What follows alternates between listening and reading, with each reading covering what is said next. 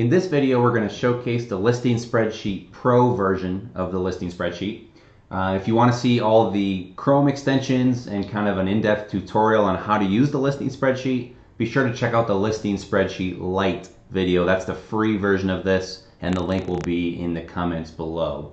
So the way this is set up, we've set it up exactly the same way as the Lite version. You can change your sources, your date code, and your cost per item, and those will all feed into the SKU that's created for you, as well as the item number. And then the main differential here is that rather than just putting a stock or a boilerplate description for all of our conditions, we've added the ability to really fine-tune that and talk about the markings that are in your books, the media that's included. So a lot of textbooks will have like a CD or a DVD, or perhaps it's missing.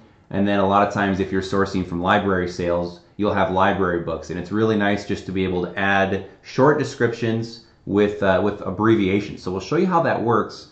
The main goal then is that your good copy, I don't like to spend a lot of time describing why it's good or why it's acceptable or why it's very good, but if you can add just a few short snippets to show that you really looked at the book that you're selling, that gives a lot more confidence to the buyers, and they know that your acceptable copy is maybe marked that way because it has a lot of markings and maybe some dog-eared pages versus water damage, which would be completely unacceptable, but it would still fall under that same listing from Amazon's standpoint. So we'll show you how to use this. To start with, you can add a description trailer at the top. Some people feel strongly one way or the other. I don't necessarily like to include a trailer, but some people like to mention that it's Prime benefits, or if you're shipping worldwide, that's included. You can add that to the description, or you can simply delete that, no big deal. And let's just walk through a few books and show you how to use this spreadsheet, how it can speed up your listing efficiency, and really help you build some good, fast descriptions. So the spreadsheet works the same way. I've got the same couple books that we're going to walk through. And again, you're just simply going to scan those books with your USB barcode scanner, or you can type them in by hand if you don't have a scanner. Remember, if there's more than one listing that appear when you click this Amazon link, you're going to need to use the ASIN. We'll show you that. In this case, we don't need to use it. We can see the current rank, 356K.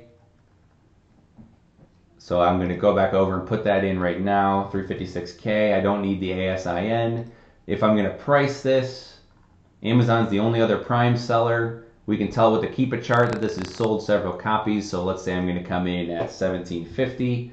The condition on this is very good. There are no markings, so I'm simply going to put the letter N up here, and that's going to build over to here. It's going to say unmarked copy, and then the very good description here is crisp copy with a sturdy binding and light shelfware. So that kind of covers all of the angles. There's no CD included or not included. I'm going to leave that blank. If this was a library book, I'd simply put the letter Y, and it's going to build that out in my description. So former library book, unmarked copy, etc. If there were a couple of markings, we could change this to L for light markings, and it would say former library book, light markings and or highlighting. Of course, if this was the actual book, it'd either be acceptable or good.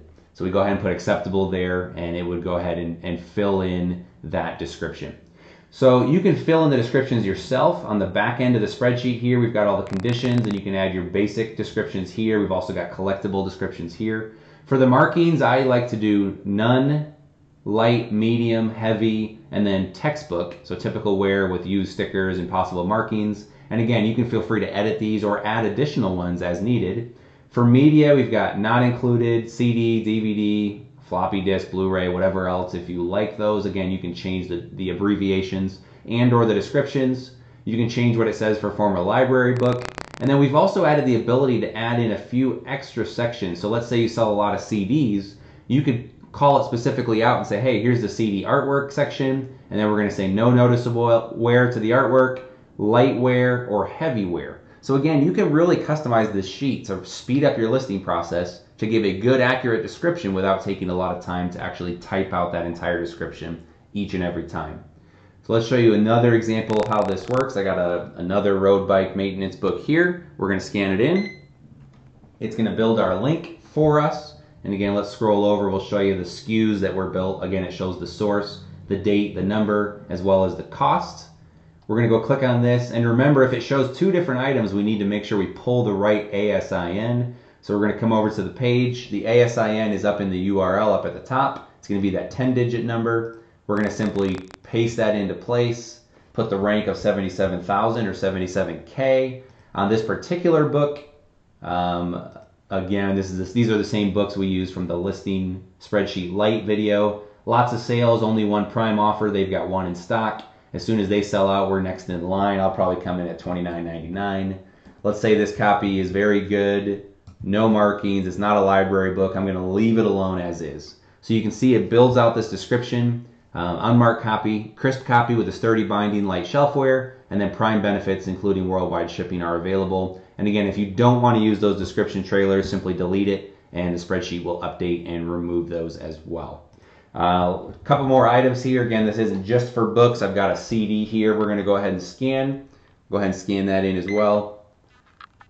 And then we're going to click over to the Amazon page.